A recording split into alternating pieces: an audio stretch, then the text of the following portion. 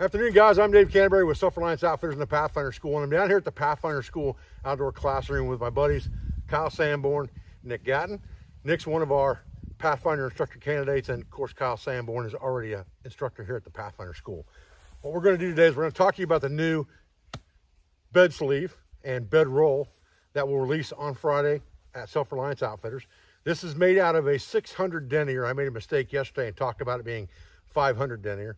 It's actually a 600 denier PVC lined material. It's got steel grommets in it. We're going to show you those in just a few minutes. And you can see what it rolls up to go on the bottom of the Pathfinder Scout Pack. And this is about 13 inches in length, 13 to 15 inches wide. And it's about 4.5 to 5.5 inches in diameter when you get it rolled up. But it's about the perfect size to fit underneath your Pathfinder Scout Pack. So we're going to roll this bad boy out, get some measurements for you. And then these guys are going to show you and walk you through a couple different setups of how this thing can be used and some of the features of the design of the bedroll sleeve. So stay with us, guys. All right, so we've rolled this bed sleeve out now, and it's 94 inches long and 38 inches wide. It has 7 grommets on each end that are steel so that you can lace it up. And there are an additional 5 grommets going down the side here that give it a flap, almost like a sleeping bag. So when you're making a bedroll, you don't have to worm your way into a tube. And we'll talk about how to address those in just a few minutes to be able to use this as a raised bed sleeve. But for a bedroll, you have a couple of options. You could actually use this just as a mattress on the ground by lacing up both ends of this with paracord and stuffing it with debris off the ground. And that would give you a mattress of sorts if it were a summertime situation. You didn't want to get inside of it and you just need a light blanket of your clothing. If you want to get inside of it, you can still lace up one end of it. And then we'll show you how to put things inside of it like a wool blanket and a mattress so that you can roll it up in the fashion of a cowboy bedroll. So we have a Guide Gear self-inflating mattress here. This is one of my favorite mattresses. I'm hoping to design something very similar for the Pathfinder brand.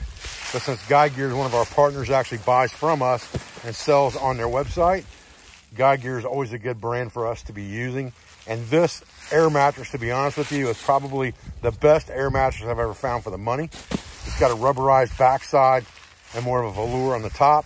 It's got 2 valves on it that are brass valves. You can see the brass metal inside there. And it's self-inflating. So you just open it up, lay it flat, give it 5 or 10 minutes to self-inflate, and you're ready to rock and roll. And you can then slide that down into your bed sleeve to start creating the bed roll.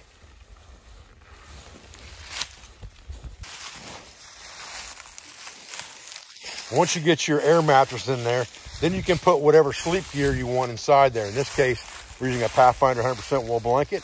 It could be a Wooby liner. It could be a Swagman roll. It could be a Swagman basic.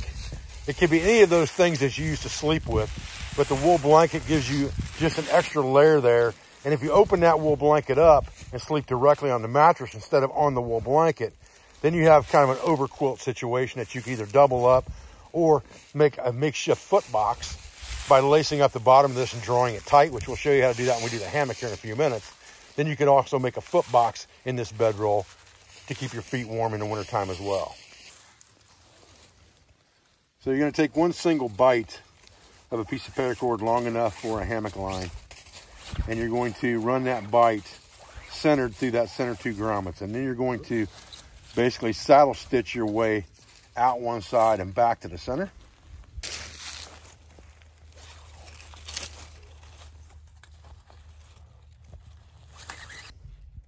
You almost just want to come through there and not back through the grommet. Right, correct. There you go. Now you just draw it down tight. Draw it kind of up to the, there you go, right up to the middle, just like that. So you're almost making a clue out of it. Perfect. Man, that even looks Perfect. And just draw everything down tight. And now you can do this for both the hammock configuration or a sleeping bag configuration for a bedroll if you're trying to lock it off from any air getting inside of it. All right, so once you've got this configuration pulled down tight, you can use hammock straps for this and use a typical marlin spike in here to attach to your hammock straps, not a problem. We're gonna just use this paracord because I've laid in this off paracord. It doesn't bother me. I've got a double thickness of paracord here. It's 550 pound strength. So what I'm going to do is I'm going to come around this tree one time, and I'm going to go around this rope, and I'm going to come back. I'm going to go around this rope again. Then I'm going to take this tail, and I'm going to drop it inside, just like this. A double tail. And that double tail right there is going to become a slippery half hitch. Right there like that. So if I pull it out, it's going to come out. But this becomes a constant tensioning device against the tree, so it can't move. And we'll do the same thing on the other side. Okay, so once this thing's pulled tight, you've got that triangle there. Everything's pleated like it's supposed to be. And you now have a hammock that you can get into. Again, this is an emergency scenario for if you couldn't make a raised bed. This is only about 8 feet long total. So once you make a hammock out of it, you don't have that 10, 12 foot hammock situation. If you're 5'8", it's gonna be perfect. If you're 6'5", it's not. So, Nikki, jump in that bad boy. Boom. All right, Nikki. Good. Pretty good, pretty simple. Nice bucket right there. Yeah. For guys our size, that's the money train. All right, so we use 25 feet of paracord on each end of this, just so that you know what length paracord we used. Again, you may need a little longer if the trees are larger in your area, or you can make it a little shorter if you've got smaller trees. But 25 feet is a pretty good approximation. And if you roll that up with your bedroll, you've always got it.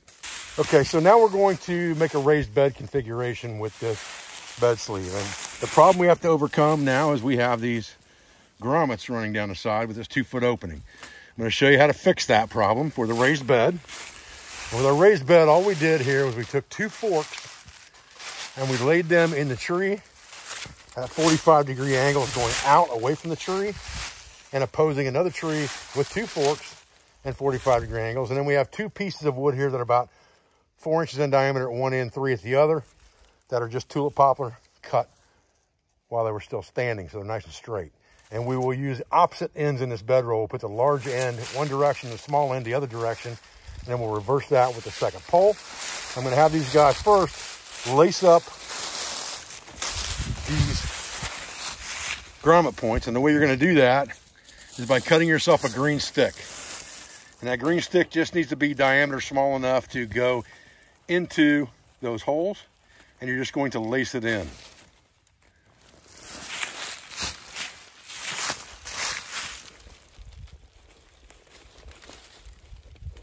Got a nub on there? Got one little nub.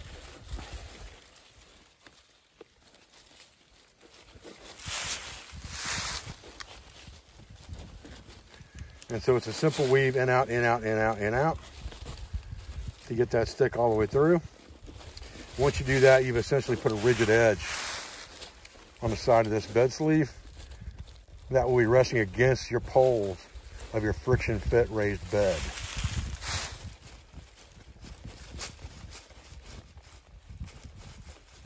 As long as you've got a little bit of overlap there on both ends, you're in good shape. All right, so now you're getting your poles, which are about 10 feet long. Remember, the raised bed is about 8 feet long. So these are 10 to 12 foot poles, depending on how much overlap you want.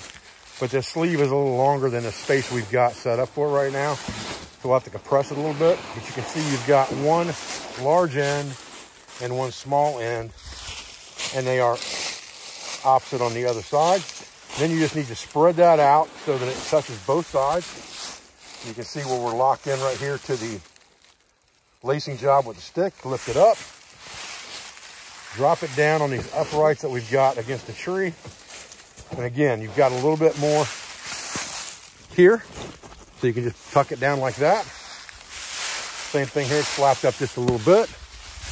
Kyle, you want to jump in that raised bed? And there you go, piece of cake. That gives you a bed that's off the ground. Now, because this is a sleeve, remember, when you put those poles through the sleeve, we can also stuff insulation in there in the wintertime to give us a block from convection. That is the raised bed configuration of this bed sleeve. All right, guys, we appreciate you joining us out here today at the Pathfinder School classroom for a discussion on the versatility of the new Pathfinder bed sleeve. Again, this thing releases tomorrow at 1 o'clock, so that's Friday at 1 o'clock. The price of this is $59.99 for just the bed sleeve. You can add your other components to that as you go, so that you can make a complete bedroll system if that's what you want to do, or just roll the bed sleeve up itself against the bottom of your pack, scout pack, or otherwise. We appreciate your views. We appreciate your support. I thank you for everything you do for our school, for our family, and for our business, all of our sponsors, instructors, affiliates, and friends. And I'll be back with another video as soon as I can, guys. Thanks.